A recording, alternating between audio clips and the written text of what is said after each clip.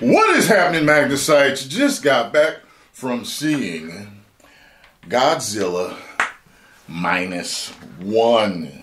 Now, for those of you that do not know, Godzilla -1, it appears to be a throwback to like the original Godzilla movie. And he is a raging monster in this. He's not good. He's not bad. He is just a force of nature created through atomic bombage. Okay? So this story follows a kamikaze pilot who came home. Yeah.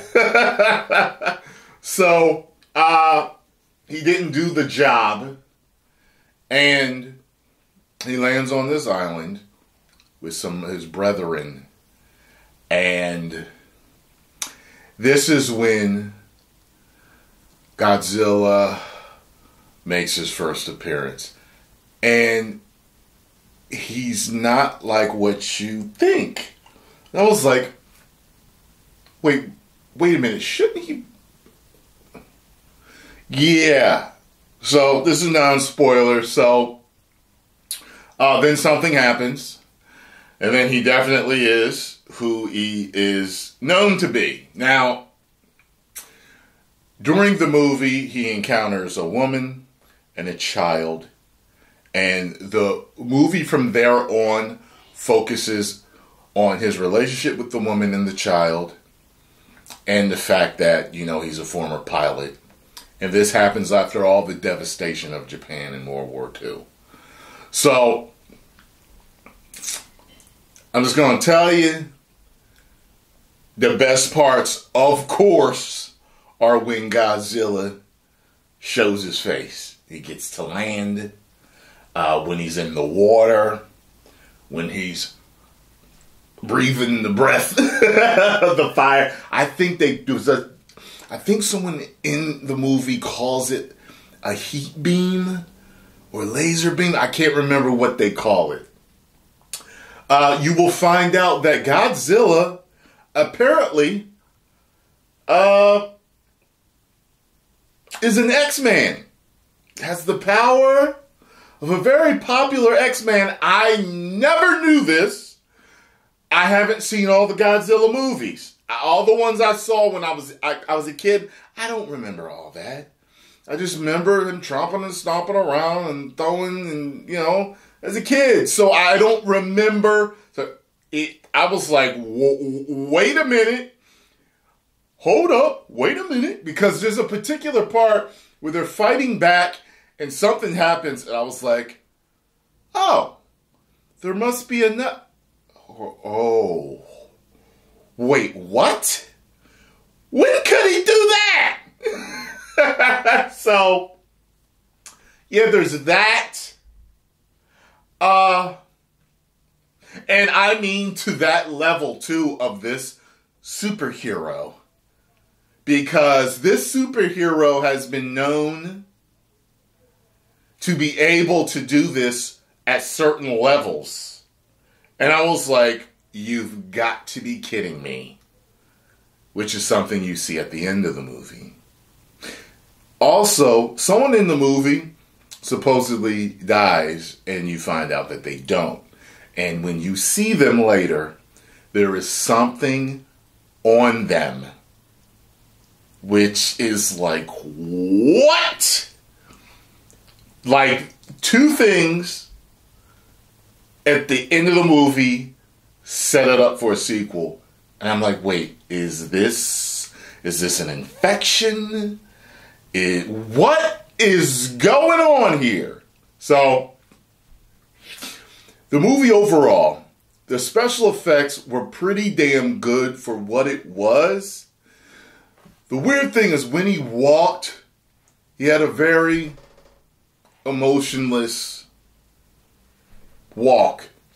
He walks in those last few movies released, you know, in America, the WB movies. everything about it as far as his animation. Because this was a throwback, I was wondering, is that why he's so stiff? Almost toy-like or early CGI-like. But there's other parts where the way they make it's like it's crazy. The rest of the movie, though, I gotta say, the majority of the time, the downtime, and you expect that with movies like this, the downtime did get boring. You know, Scarlo passed out.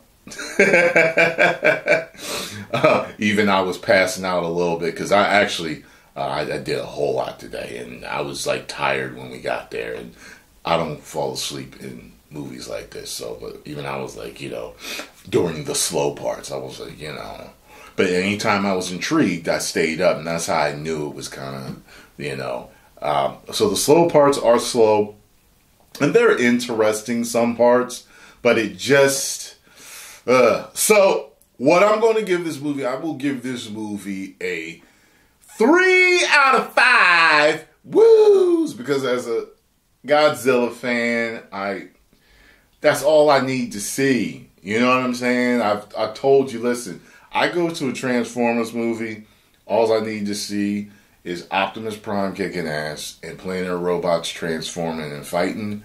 And as long as you can make it interesting, you got me. You got what I'm saying? So this, I think there's going to be a sequel. I definitely would go see the sequel. It was subtitled. If it does come out, I'm buying it dubbed. If it does come out, I'm buying it dubbed.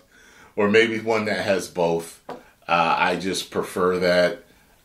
When I'm watching subtitles, I get tired of looking at the bottom of the screen, down and up, down and up, down. So every once in a while, you miss something minute that happens. I can't stand that. Unless you literally watch international films all the time or anime all the time, subtitled, and you're used to it. You know, some of y'all speed read like that, and you know what I mean, you don't miss nothing. But me, I miss some stuff sometimes, so I can't stand that. So just know that. I don't see it having any other days of release out here in America. So I guess today was the only day. I'm a happy Godzilla fan, and I want more of this. And I want them to up the ante with his animation a little bit in the next one. And there's definitely, put it this way, if they don't make one, it's on them. But the story says there's going to be another one. You got what I'm saying? Shoot. Very interesting. All right. I will see you all later.